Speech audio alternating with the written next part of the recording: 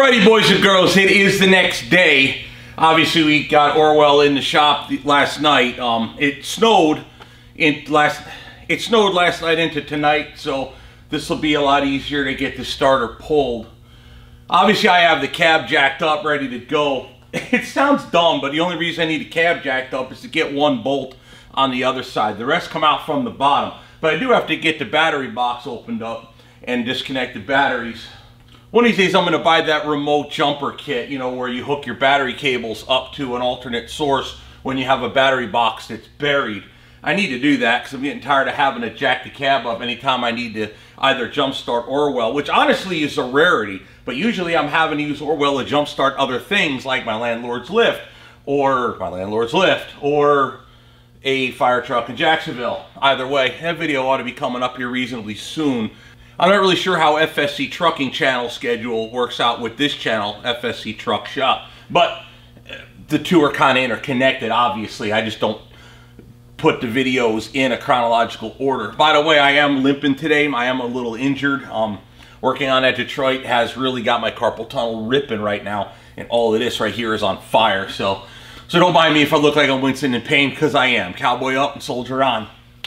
All right, first things first, get the battery box up, batteries disconnected.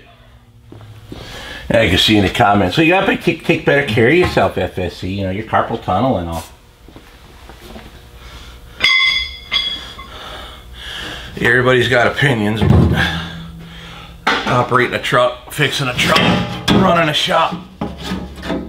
Oh, takes a lot out of you. And we're trying to buy a nicer place, because living where we're living now is beat. Plus we're moving the shop, so just don't know when that'll be.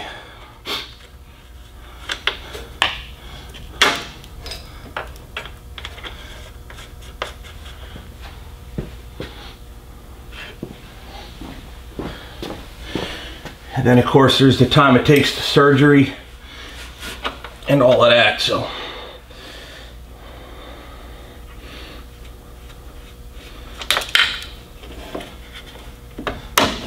Get done one day.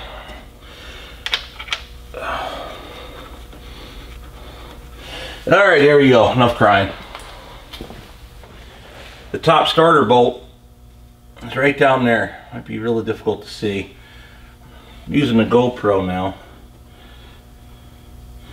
And of course the tiniest screen. It's right there. Circled in red. It's a 5/8 12 point, and the fun part's always getting a socket on there. We're going to take that off, and then we'll go under, remove the wires, and remove the other two. I'm just going to try to position the GoPro where you fellers can see.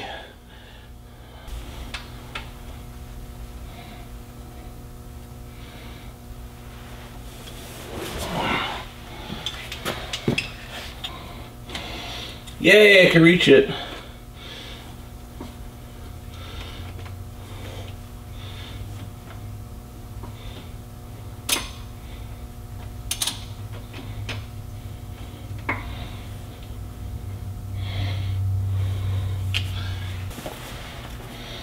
Put a swivel on it. Let me try to rattle it with an impact.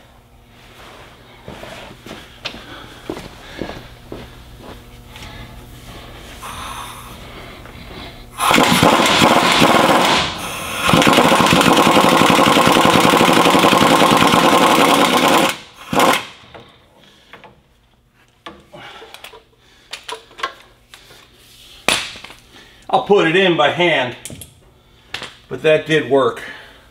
As far as getting it out, so that makes my life easier. That's the hardest part. That's, well, short of lifting it. Ooh, that'll set me on fire. Yay! Can't wait. Start disconnecting and pulling the starter.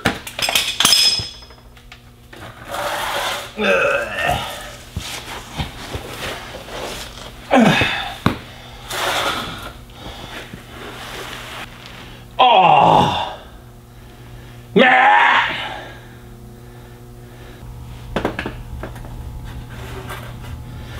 And see what the problem is, it's shining me straight in the face. Me and Matt were under here messing with trying to change the relay off camera. about a week or two ago. I tasked Matt. I can't really say if I blame him or not. The bolt looks broke. Oh, the head broke off. Alright, so it's not Matt's fault. The solenoid pulls the power from the batteries directly into the starter. What it does is there's a switch in here. When the signal wire, which is this one, pulls the relay in, it trips a trigger in here, which puts battery power straight into the starter motor via this strap. And there's a bolt in that starter that's missing. So now when it pulls in, it doesn't actually engage the motor itself.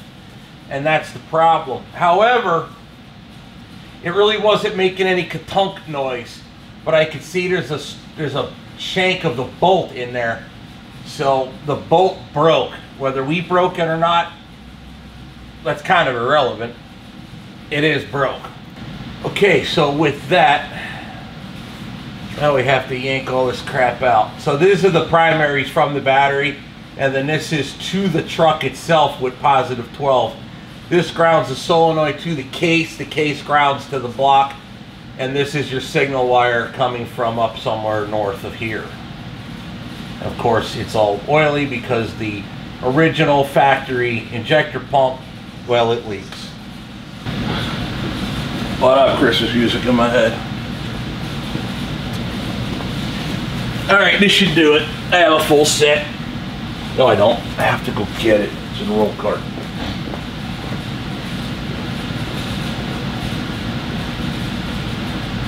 That's the problem with us guys that do filming for a living anymore.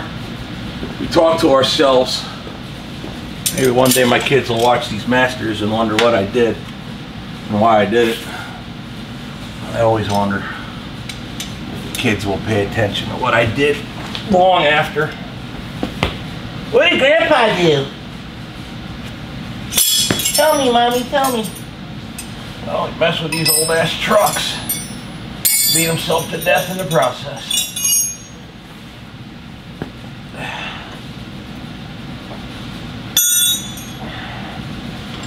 Batteries are 3/4.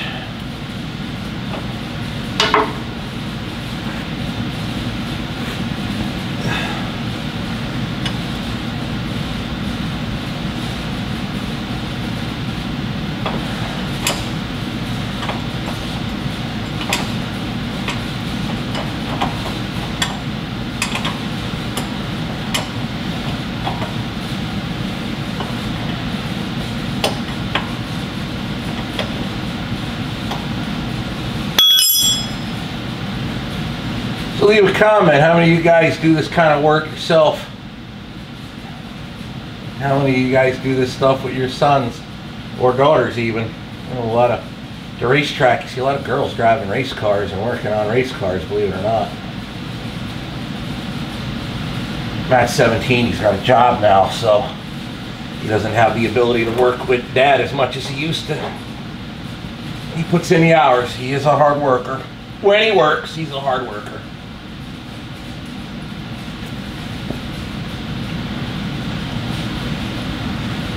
Okay. Boy. Yeah, you're gonna want to be a pain in my butt.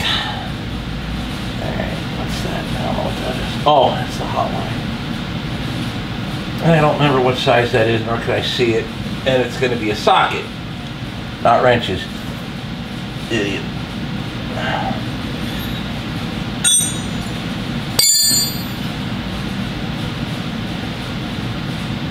I can pull the ground off though. If it'll let me.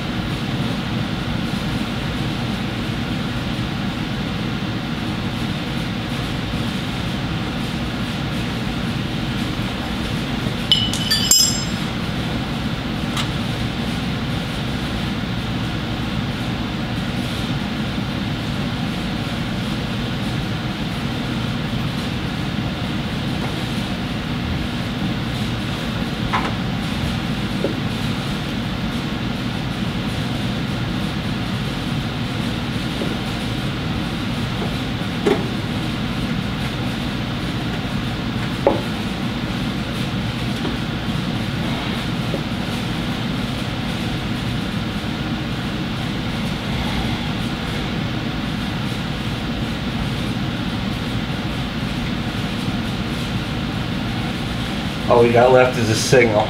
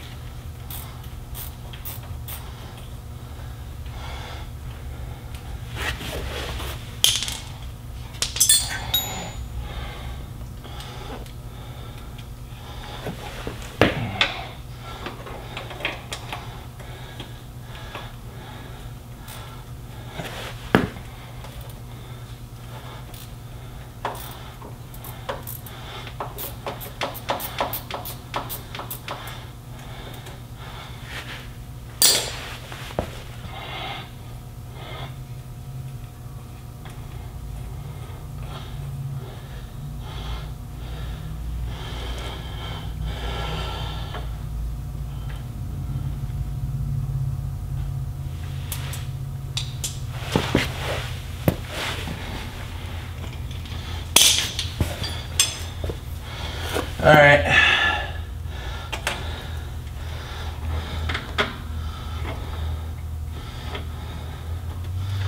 That's all the wires.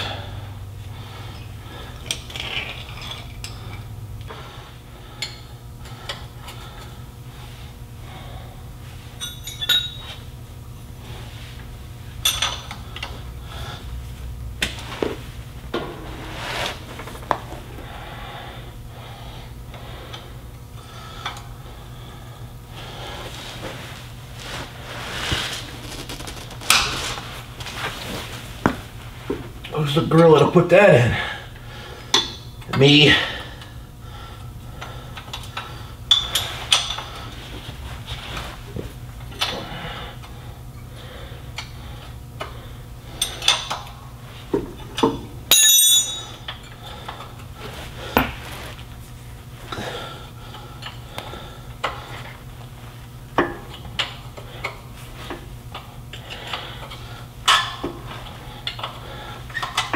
Uh-oh. Listen to that.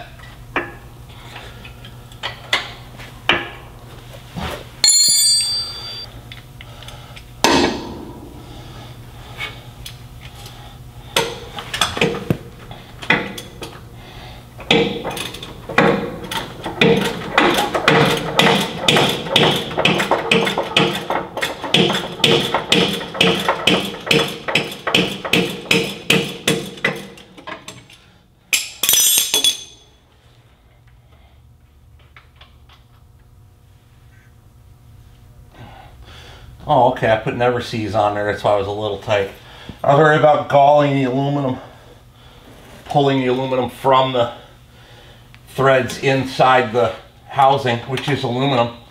You don't want to do that. Sure don't. Now, how it...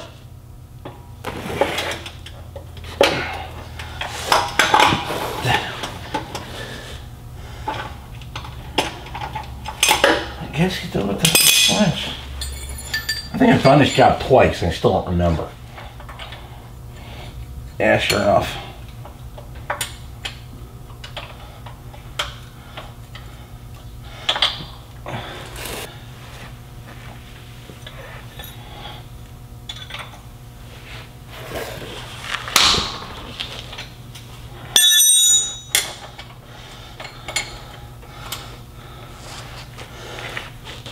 I think I remember how I did it.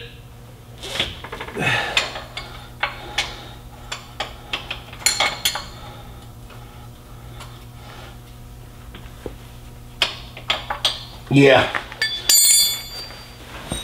Stand by. The only 5/8 socket with 12 point I have is half drive. But I can fish a 3/8. It's a skinnier extension, so I can fish a 3/8 in there.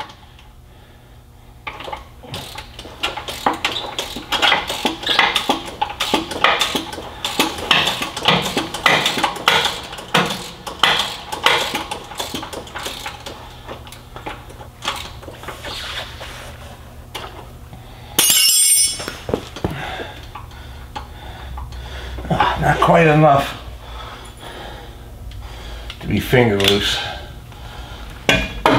So what I'll do,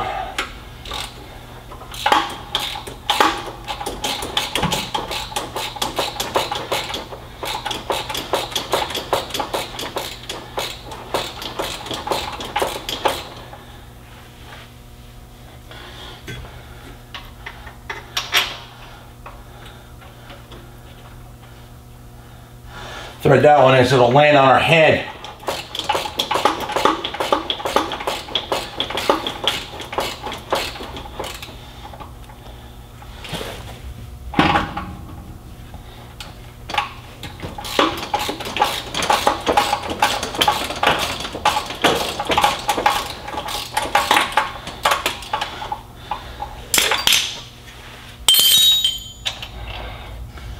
This thing does not feel good on your head if it lands on it.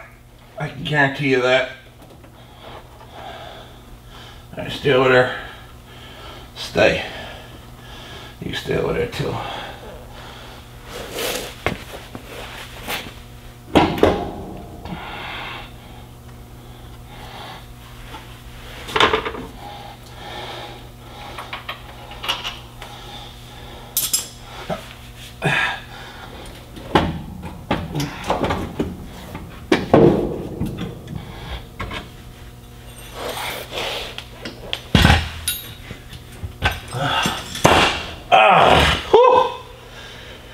Yeah, it's out.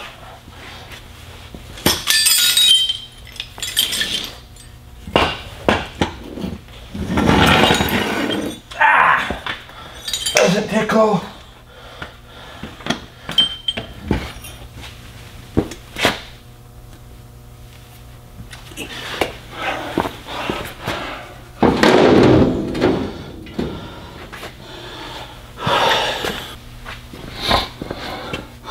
Ultimately, what killed this starter wasn't the starter or anything I did other than what we were doing earlier. From cranking on it and use and oil dripping in it, the solenoid, you had to bump the key a bunch of times. It's actually a push button. You got to bump, bump, bump a few times. Every now and again, it would give me that trouble. And I felt it was the switch inside here. So me and Matt took this apart, and there wasn't anything we could do with it because the part that we had bought didn't have the plunger. We didn't film none of this, probably should have. But when we put it back together, we attached the strap, and the bolt right there is supposed to be a bolt head. You can see it. It's missing. The shank is still in the hole. So the bolt head snapped off. It's not transferring power from the batteries to the actual motor, this part of the motor. This simply pulls the gear in, the Bendix on the other side over here. And that's what happened. So now all I gotta do is just take pictures of it to get the clock position right, and I can bring this in tomorrow to Peterbilt, return it for a core. Who makes this? TRP, part number RE4252. RE4252, TRP. Now we